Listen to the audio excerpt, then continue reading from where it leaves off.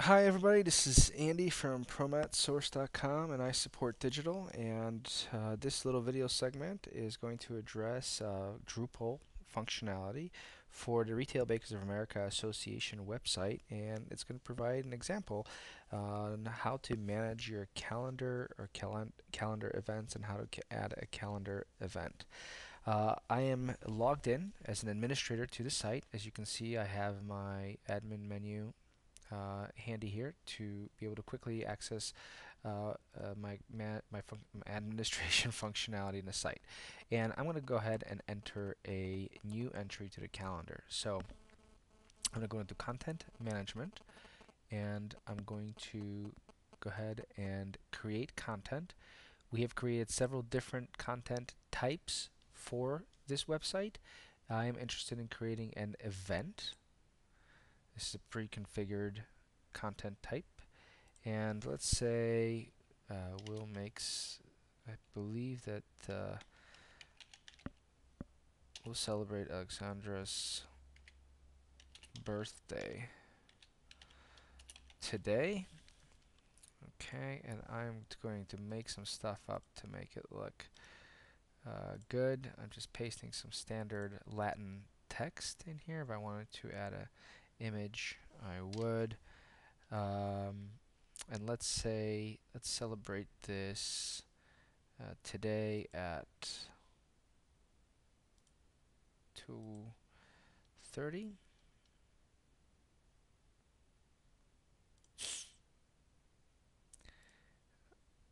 And not going to say revision. I'm not going to add any more images here. I'm just going to go to save this.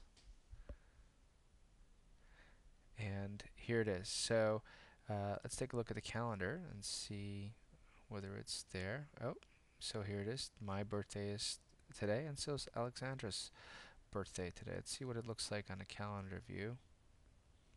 Oh, here we go. And both of our birthdays are here. So I'm going to take a look at that again because it's special. And that's it. That's all it took to create a calendar entry. If I wanted to go ahead and edit it and maybe add a link, I can say I want somebody to buy me a cake from Dinkles. It became, whoops, I edited, sorry, I added a image. What I wanted to do is add a link here, dinkles.com.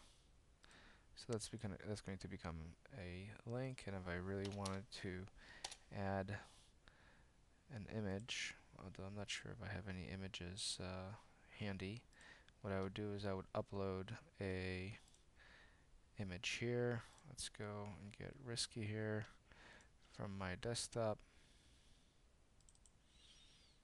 And this is going to be a gross misrepresentation of Alexandra, as I'm going to upload my own image here.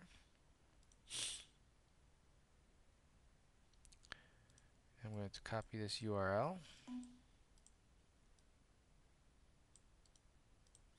And I'm going to go ahead and insert it in here.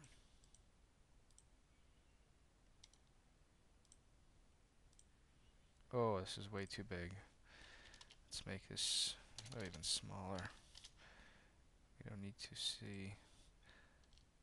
And let's save this. And let's take a look at it in the calendar view.